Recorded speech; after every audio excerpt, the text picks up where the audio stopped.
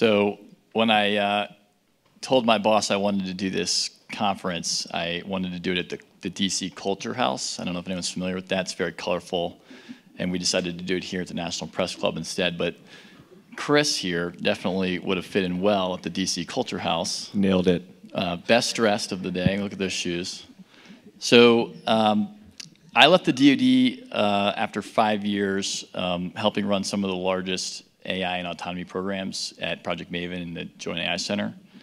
They don't typically, my handlers, that some of whom are here on the stage earlier or out in the audience, you guys know who you are, they didn't typically let me talk in public. They kept me chained in a cave in the back, actually working on all the systems and making sure everything works. But I got the chance to observe, multiple panels like this. And a lot of times, on the industry panel, it's like the usual suspects of traditional defense contractors. And in this case, I think we've got a unique opportunity to talk to really a full spectrum of industry performers here, some of whom, like Apeksha on the line from Gatik, the co-founder and chief engineer, work only in autonomous trucking in the commercial space. We've got Ryan Tseng here from co-founder and CEO of Shield AI. They are kind of a dual-use VC-backed startup that does defense and commercial. Regan from L3 Harris, the GM of autonomous and advanced naval platforms, definitely a major player in the prime space. And then Chris Lynch, co-founder and CEO of Rebellion, which is a defense software company that is primarily focused on defense, working a number of autonomy programs in the DoD. So I think we're going to try and tease out what is real, like what is hype, and how the department can learn from some of the commercial best practices. We might get a little more technical on this panel than some of the previous panels, but I think we'll keep it at a high level. And we're really going to try and see, how can the department learn from what's gone on in the last 5 to 10 years in the commercial space in order to transition some of these autonomy programs that are in R&D now to fielding and sustainment in the future. Before I start, I'm going to kind of set a framework here on what is the difference between commercial and defense autonomy, which is the subject of the panel today. So I've been on both sides of the fence now. I spent a long time in the DoD running autonomy programs, and now I'm here in industry. Applied Intuition, like we talked about at the beginning of the day, is primarily focused on the commercial sector, but we're growing in the defense space. And when people ask me, like, what's the difference between commercial and defense autonomy, I kind of set it up this way. So the general concept of commercial autonomy is to move something from point A to point B, where point B is typically a known point. You're dropping off a person or a package or delivering a pizza. And the hard part there is a mobility problem. It's keeping things on the road, stopping at stop signs, not hitting a pedestrian. On the defense side, you have that problem as well, but it's less of a mobility issue, and you have like a higher level reasoning. So on the defense side, typically point B is not a known point. You're putting an aircraft in an orbit, or you're putting a vehicle on a route to optimize, longer range sensors, not your mobility sensors, but your longer range sensors to detect and classify a threat, basically, out of the myriad of other things that are out there. And then also trying to keep that vehicle out of the threat ring of bad guy stuff. And so that kind of higher level reasoning is really where I've seen the applied engineers and others in this space that are here today focusing. So the way I look at it is, my hypothesis is that the kind of foundational development pipeline is very similar for both problems. I think that's what we're going to try and tease out here today. I'm gonna start by going out to Apeksha in virtual land. At Gatik, you've got trucks driving on the road right now, unmanned and with safety drivers. Very curious on your kind of current assessment of the state of autonomy in the commercial space, what you know well. And then maybe you could talk to us a little bit about like what a well-designed development pipeline looks like for autonomy software. So over to you. For sure, Colin.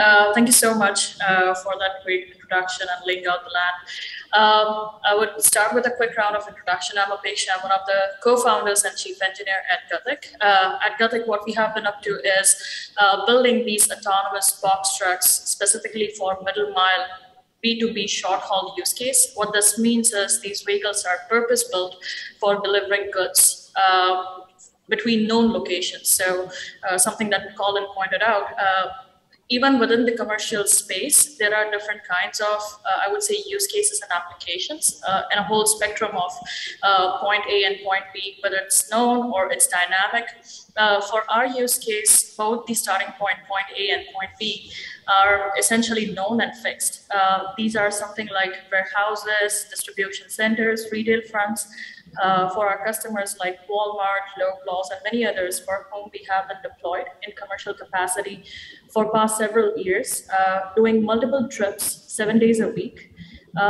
One of the key milestones that we achieved last year with Walmart was going fully driverless, no one in the driver's seat on these delivery routes in Arkansas. Beyond this, we are also deployed across several different states, including Texas, Louisiana, Arkansas, as well as Greater Toronto area in Canada.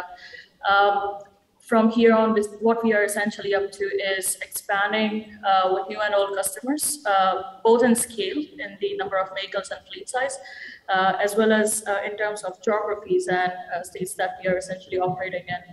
I think looking at it more from an, I would say, operations standpoint, as well as like what does a well-defined process looks like. I think one of the key enablers for us in achieving these critical milestones, as well as successful deployments across the different customer sites, has been our extreme focus on structured autonomy. And when I say structured autonomy, it's the known routes or known locations where the vehicles start and where the vehicles end at.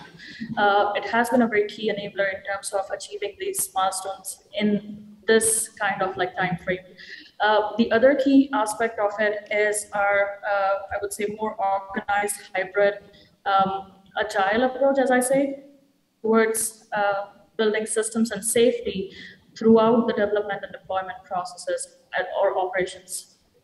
So instead of thinking about it more from a purely waterfall approach or a purely agile approach, I think it's something hybrid version of like having multiple smaller V processes with tighter and quicker feedback cycles between the requirements for the products, testing, verification, validation, to fuel the overall development and deployment process.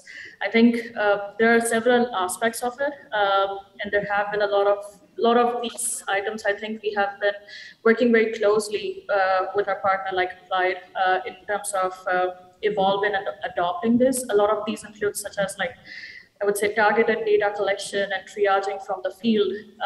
There are certain like I would say high fidelity simulations, both for software in loop as well as hardware in loop. There are certain aspects of re-simulation for the data captured in the real world and changing certain parameters and experimenting with it, as well as a very exhaustive scenario testing with fault injections on closed codes, test tracks, where we essentially test these vehicles before we roll these out in operations on public roads. So in my perspective, the way I see it is a lot of these processes, tools and standards, if we look back a couple of years, did not exist for the level of automation or scale of operations. I think one of the key strategies that we have employed at Gatik from the very early stages of the company is partnering with industry leaders such as Applied, who share our vision in terms of these kinds of innovations, to create as well as adopt these processes to, at the end of the day, deliver on the safety, efficiency, and cost savings that we are promising our customers. So I would say that's the overall, from an operations standpoint and from the autonomy program standpoint, those are some of the building blocks that we think were key enablers for us. Okay, thank you. Yeah, I mean, it sounds like a key kind of part of your strategy is you're choosing a manageable bite-sized piece to bite off first and going after that, and then I'm sure that it's on your roadmap to expand out. I mean, Ryan, I know you guys have been doing this now for quite some time. Can you talk about maybe how you started, 4 or 5 years ago and where you are now, and then what you see as the future in unmanned and autonomous from your perspective? Yeah, sure. Good afternoon, everybody. My name is Ryan Tseng. I'm the co-founder and CEO of Shield AI.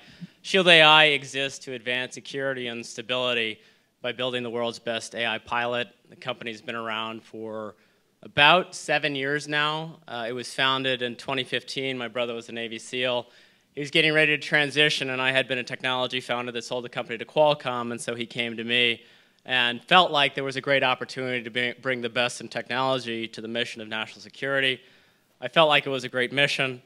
It was something that I wanted to support, but I also felt like it was a really terrible business idea because conventional wisdom for so long had been that you never start a venture-backed company that's going to go after defense. But my brother, the trait that made him a SEAL, among others, is that he's a very persistent person. And so he eventually wore me down. I agreed to join the company, and we started the company with the mission of protecting service members and civilians with artificial intelligence systems. It took us a while to get people to believe that there might be an opening for success. But fast forward to today, we've got about 400 people. I think measured across many dimensions, we have what I think some would argue is the world's best AI pilot. And when we think about bringing the capability from the drawing board to the real world, some of the themes that were expressed just a second ago are things that we think about, which is how do you break down the problem into smaller pieces? How do you find a way to have a sustainable business model because you're going after things that can generate value early and often? How can you find ways to do deployments so you're actually closing the feedback loop between the development and the real world, which is something that's so important. I think one of the major lessons in autonomy has come from Tesla, a company which I think most people are familiar with.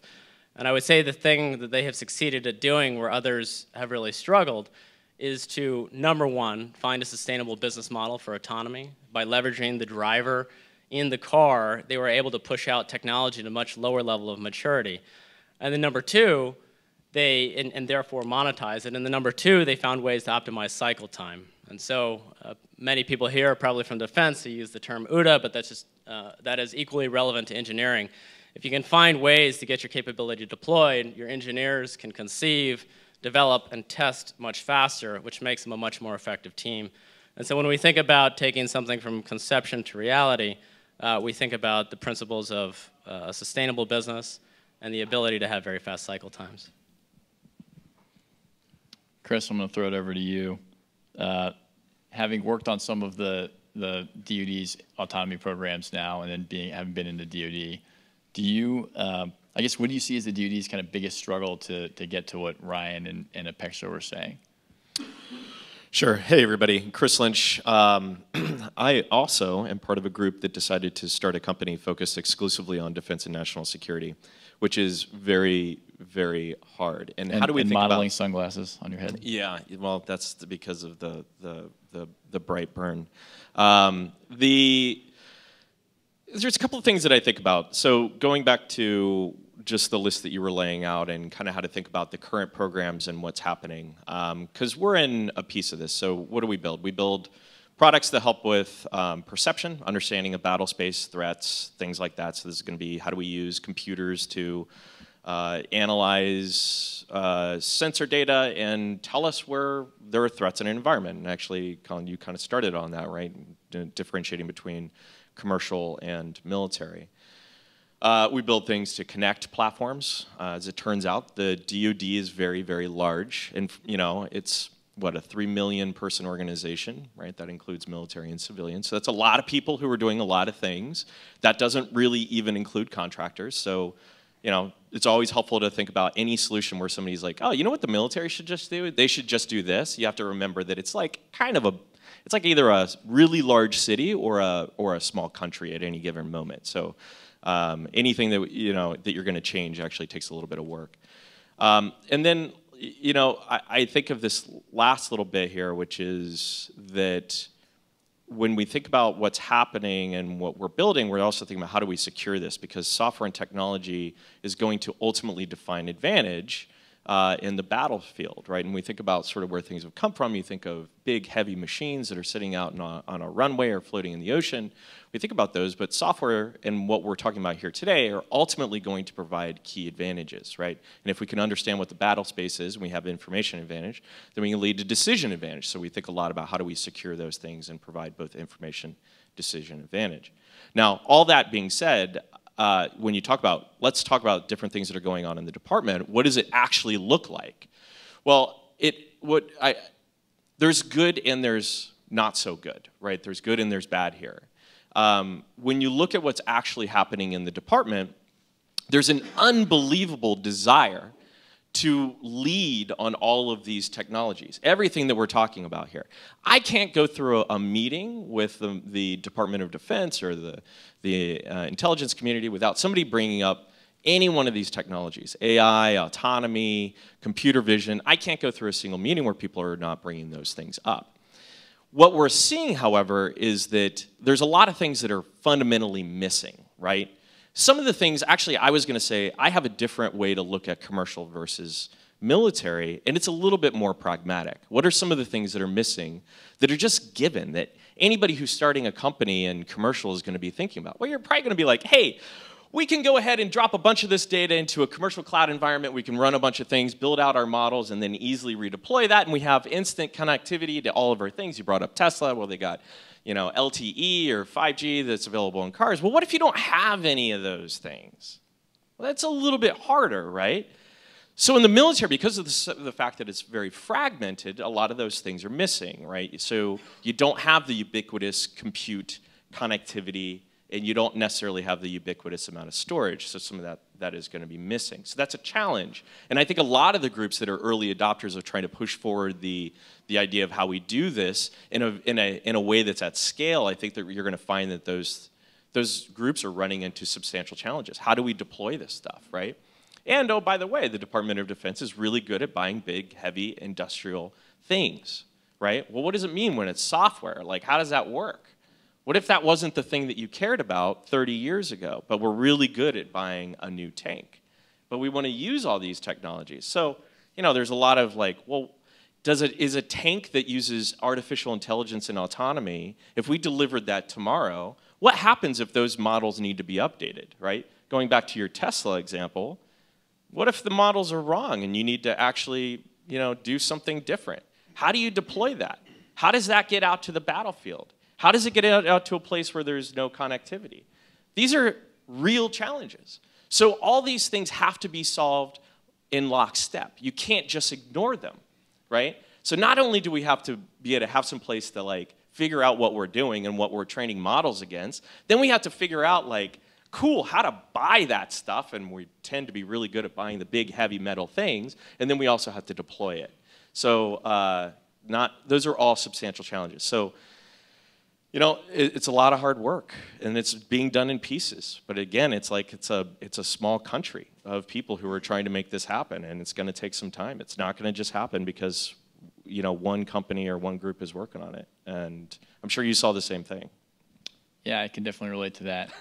Definitely. So Regan, having been a PM in the Department of the Navy, and having heard kind of Chris lay out, here's some of the issues. How do you kind of view, is it the PM's role to then kind of own that whole thing? Like, I'm making a autonomous unmanned surface vessel. Do I need to own the 5G connectivity out to the vessel as well? Or like, where's the PM's role end? Yeah, interesting question. So hi, everyone. Regan Campbell. I am currently the general manager for autonomous and advanced naval platforms. As just alluded to, I previously was program manager on the Navy side for the Next frigate program, so Constellation class, for those of you who enjoy Navy work. So yeah, it's an interesting question in terms of what is the PM's responsibility. So a lot of the things that we're talking about that these folks are working on, and really even some of my own team are working on, are the science and technology, the research and development, the OTA type work, right? That future work that isn't necessarily ready for a program of record. Of course, as you start to get into the PM's role in bringing technology forward into a program of record, you face a number of challenges, right? How are we going to bridge that gap? What's the right technology? You know, are you going through all the acquisition processes, which, yes, can be lengthy and challenging, but it's how we buy things. So we have to help navigate, both from an industry side and from, really from, you know, in my case, Navy, on the fleet side, right? We have to be pulling that technology, setting the requirement, drawing in the acquisition community as well. So there are a number of things that we can do to help that. As a PM, right, engaging with the fleet, understanding what the need is, engaging with industry and understanding what industry knows. I think there is a, particularly in this space, there is a desire by the Department of Defense to try to own it and be the font of knowledge, but really they don't fully understand what AI companies can bring to the table. They don't understand how mature the technology is, and they don't understand all the use cases or capabilities that we can bring to bear for their problems. So the PM has to be willing to reach out and understand exactly the maturity levels that are out there, the potential, and then really be willing to work with the fleet to understand how they could use this technology, right?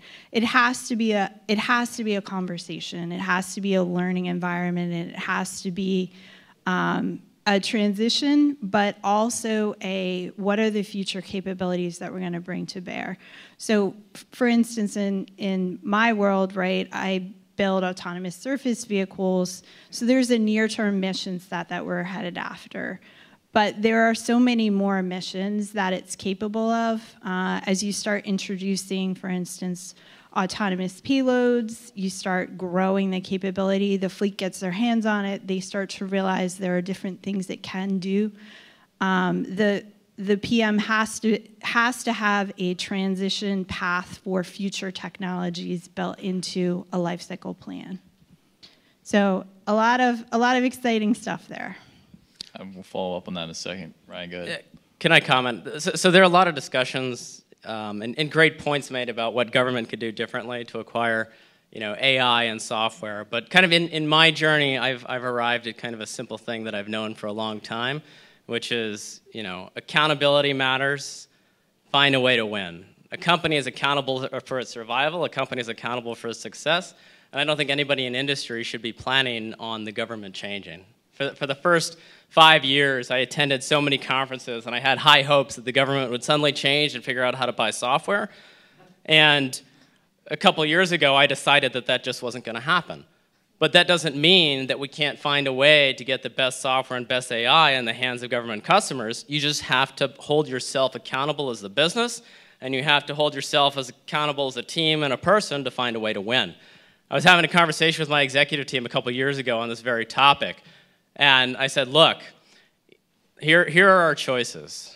Either we don't like the rules, we're going to create a new system, we're going to set up the XFL, or we're going to accept the rules as they are, and we're going to build the New England Patriots, and we're going to be the best damn AI provider the government or the world has ever seen, and we're going to figure it out. And so that's where Shield AI is at this point, and I would advise anybody that's thinking about starting a company that wants to transact with government. And I have great optimism that the government will change and find ways to acquire software more easily, but that cannot be part of your business plan if you want to find success in this market.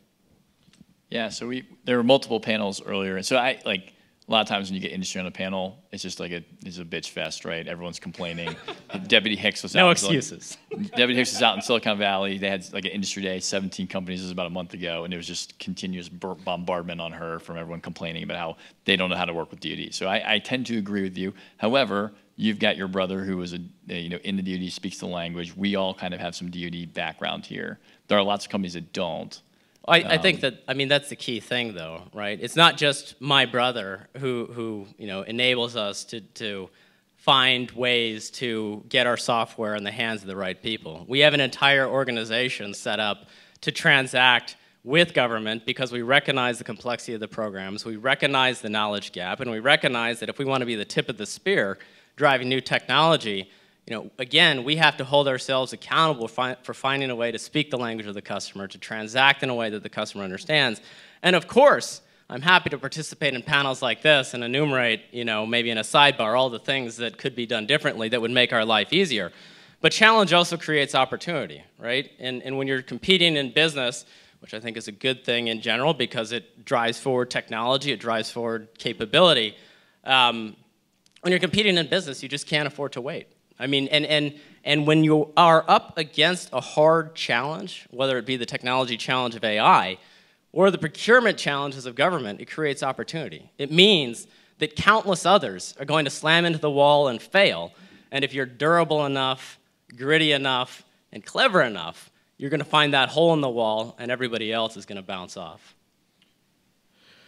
I have maybe somewhat moving to a slightly different direction on this, which is you brought up the maturity of the technology, and I'll actually call out a few other things. I do agree that you have to go to where you see the easiest way to play a part in a role in the military and the business. I say this a lot, and I think that it's important. You can't just be enamored with the complexity and the difficulty of the problem ahead. However, I do think that for those of us who are in this space and are building, one of the comments that you had that kind of made me think about it was the maturity of the technology. I actually think if I'm in the Department of Defense and I'm thinking about these technologies and where to go, I actually wouldn't get too caught up in the fantastical uses of artificial intelligence and machine learning and computer vision. And you know, I kind of laid out a few steps that I hope that people in the department, and I know that people in the department are working through, right? Getting ubiquitous compute and storage, having an ability to deploy software, having an ability to update things. Those are all going to be, they're going to be key, especially if we're going to have conflict with technologically advanced adversaries, right? But one of the things that I think that people actually get lost in is I have a lot of discussions where I just want to get people level set to where things are. My entire house is run from a whole series of smart assistants and technologies, and everything's automated and it's great when it works. Most of the time I ask for the damn lights to be turned on and they don't turn on, and I ask for my coffee machine to be turned on at a certain time and it doesn't, and half the lights will not ever be triggered by the automations that are working. And this is with everything being 100% state of the art. So I actually find that I'm kind of not enamored with the current state when we think about the fantastic uses of how all these things might do, or might be used. And I think that that's actually very helpful, right? The reality is that when we talk about self-driving cars and we talk about Tesla and going back down to it, let's not kid ourselves. There's not a bunch of Teslas that are driving around them streets autonomously, doing everything 100% by themselves. And when you look at the Gatik example, that's a really good example. We understand where we're going. We have a lot of knowns in order to make that happen. The military deals a lot in unknowns. The difference is that we might actually set something as a destination, and it might not exist when we get there. I think that that's important. That's a huge difference. It might actually be gone. We're seeing that happen right now with Russia attacking Ukraine, right? That's the type of stuff that's actually unfolding in front of our eyes. So when we think about this, we should think about, let's not actually try to set the examples that it's all the fantastical uses of computer vision, artificial intelligence, and machine learning. Let's actually talk about the things that we can do. Because I find that we spend way too much time talking about all the shit that doesn't actually exist, and we want it to exist, and we've seen in every science fiction movie, and I have every belief in my heart that it is going to be there at some point in the future, and I'm super excited for it, because I'm waiting for my coffee machine to turn on when I tell it to, and I'm waiting for the lights to be triggered at the right time and to be at the right color and all that kind of stuff, but they're not, right? Now, that doesn't mean that it's not useful technology, because it absolutely is, right? But let's make sure that we're bringing everybody along on the journey. And so when I think about like talking about building a business, and you think about how to participate in the mission of defense and national security, know that it is hard. It is hard. It's just the reality. Don't be caught up in how difficult it is, because you still have to build a business. I totally agree with that.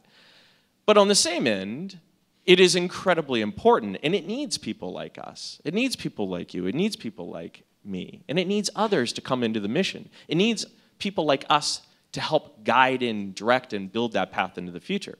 But they're going to also have to be a good partner. That's just the reality, right? And that's going to be the key thing about how I think about advantage in the future and how software, artificial intelligence, autonomy is going to ultimately play an incredible role in providing those key advantages that I was talking about earlier. Yeah, I'd like to go back out to Apeksha. So, from what Chris said, hey, here's the kind of baseline truth on autonomy. You're at the forefront there. Just curious, you've got some experience working in a startup. You've got some experience working at a large automotive manufacturer.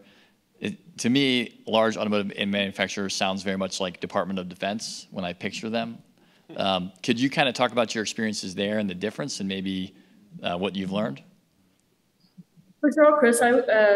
Colin, I think one of the things that during this discussion, I think not coming from more of a defense side, but more on the commercial side. Like one of the key things that at Gatik that we essentially held very dearly when we started the company, and something that I have learned over my previous experiences as well as obviously the technology and the state of the art would take some time to mature, but there are some use cases and applications which are very near term and quite achievable, feasible, even from a technology standpoint. One of the key things that we had in mind and the focus at Gatik of having structured autonomy use case, of having these known route use case, was essentially to have some of the unknowns as well as being able to address those unknowns in a more tangible manner, right? So if we look at the overall commercial landscape, there is a huge amount of, like, even in the logistics space, there is like a landscape of spectrum of different use cases, all the way from long haul to B2C deliveries, going from retail fronts to customer doorsteps, right? What Gatik is focusing on is the middle mile, the B2B, where we're essentially delivering from warehouses, distribution centers to other warehouses. I think there is a need in terms of, like, I would say more frontier technology. And this is what I believe, very truly believe in, is what's possible, what's feasible, and finding out those use cases and I would say the segments where this technology can be actually useful in terms of like the efficiency as well as safety and a lot of different benefits that can be found in other markets and other segments as well. But that has been a key learning while forming and growing Gatik is the focus on tangible use cases that can actually see the light in the commercial space. I think the other aspect, more from the OEMs and I would say more well-established organizations, I think the key thing that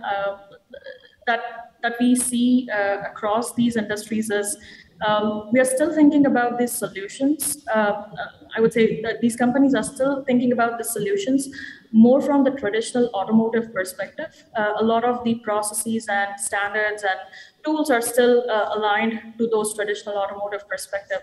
The applications that essentially what Gatik is working on, or autonomy of like L3 or L4 plus level autonomy, it's a very interesting combination of traditional automotive space as well as the more advanced complex software systems, including AI and machine learning, right? So just thinking about these processes and adopting it from one single industry, it's not enough.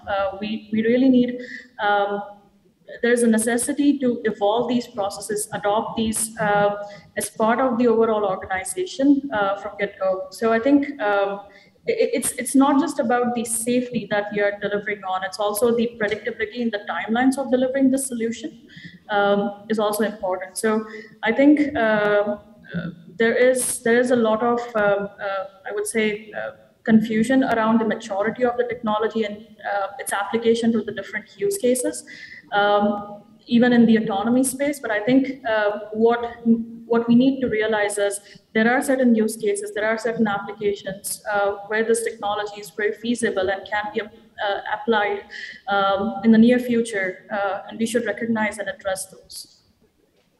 Yeah, if I could add it along to that. So absolutely same experience on the ASV side of the house, right? So from a platform perspective, right, coal regs compliance or navigation compliance from a shipbuilding side is really hugely important, right? And it's the rules of the road associated with navigation.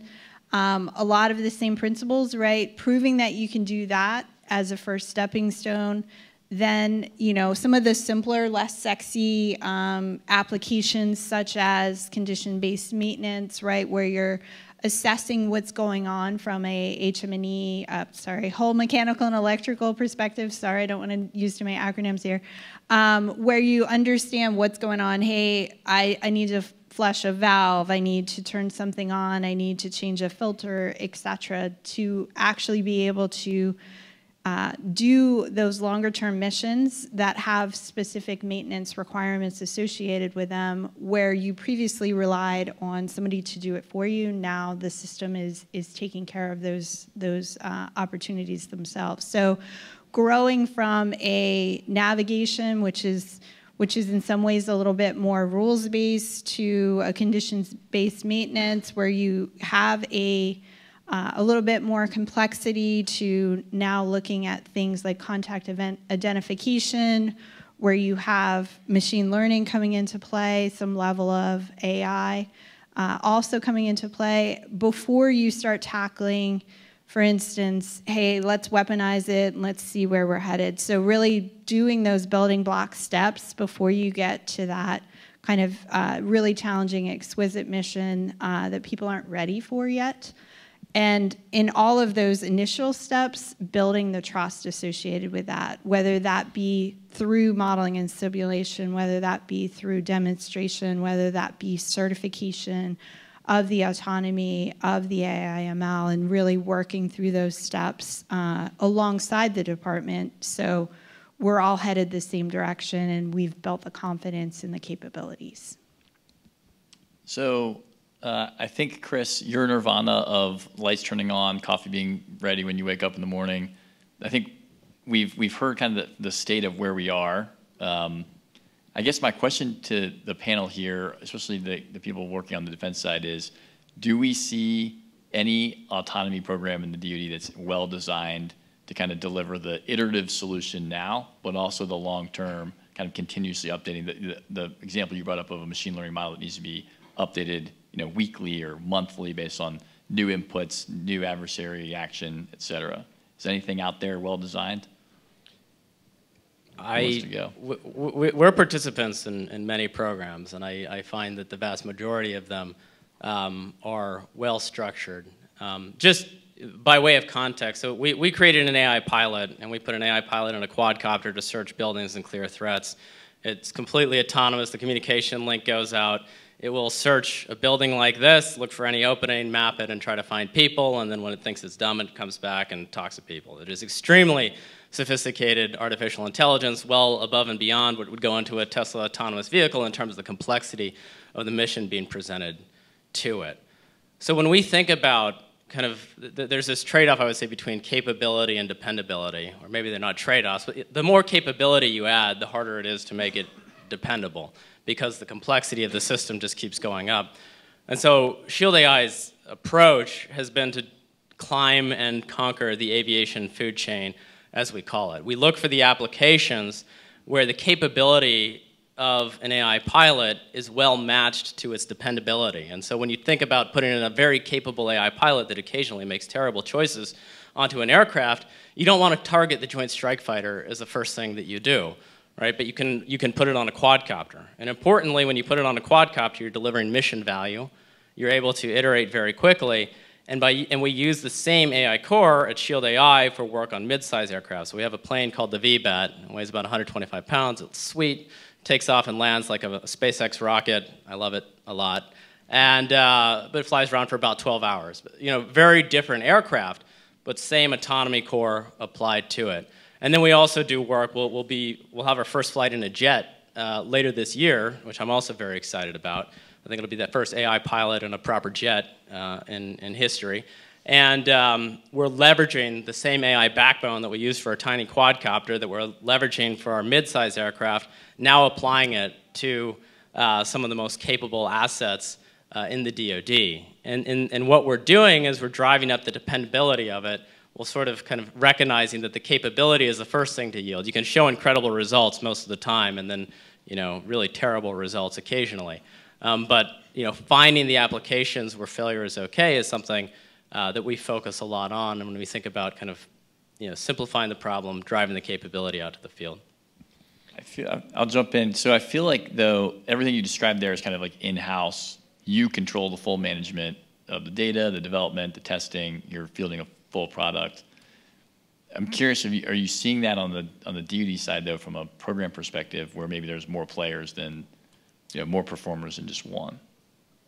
We partner with others, so it's not just us. Especially when you think about large aviation assets, like, we cannot build them. I guess maybe conceptually we could, but, you know, others would probably be much better at it.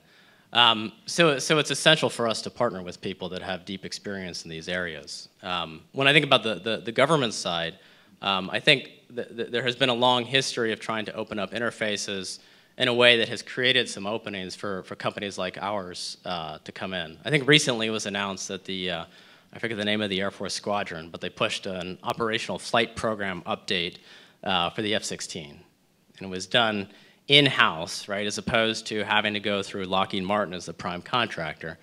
And so it seems like a small thing, but the fact that the government was able to update flight software on an F-16 kind of then therefore means that companies like ours can push software onto those aircraft, of course, kind of in partnership with the prime contractors.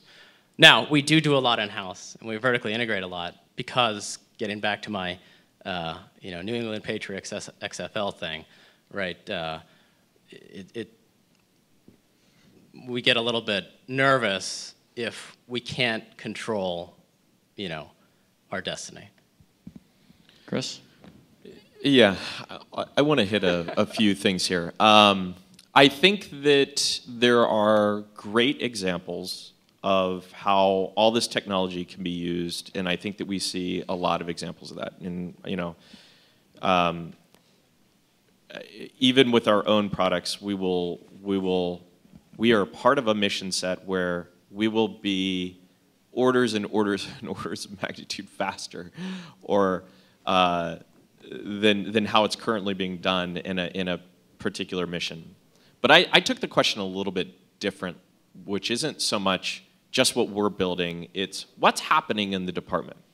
And if I'm looking at the Department of Defense and I'm looking at the broad set of things that are occurring, on one end you've got large programs, right? Now a lot of those have been around for a long time. And in some cases, there are companies who are very good at building the big metal thing that you just called out, right? And I think that that's important. They may not necessarily be great in all cases at building software, and we work with a number of those companies. It isn't necessarily their bread and butter, and it's not that they're a bad company. It's just that they grew up building jets or things like that, and I don't know anything about jets. Don't come to me if you want to build a jet. I don't know. But we do know about building software, and I think that the magic is going to come over time to where you can just name a bunch of very big, incredible outcomes that come from large existing programs in autonomous systems. When you tell those stories, you already know the answer to your question. And I think that I would challenge everybody here to say, well, why did Chris focus at the beginning so much on these big infrastructural pieces that the department has to go? Because there's a roadmap that mirrors how commercial got ahead at actually getting some of these things fielded. Now, it isn't that they can't come to me or they can't come to SHIELD or L3 to buy solutions and put them together and then try to push them out in their missions.